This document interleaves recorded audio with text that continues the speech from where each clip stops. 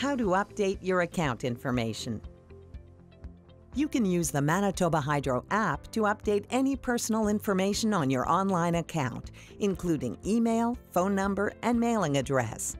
To begin, go to the My Account icon. For email changes, edit the information by tapping the pencil icon. Once you've entered your changes, press Save. Changes to your email address will also change your login username. An activation code will be sent to the new email address and must be entered within 10 minutes in the Update Email Address section. Once submitted, you will be logged out of your account and will need to sign back in using the new email address. For password changes, select the 3-line icon in the top right-hand corner.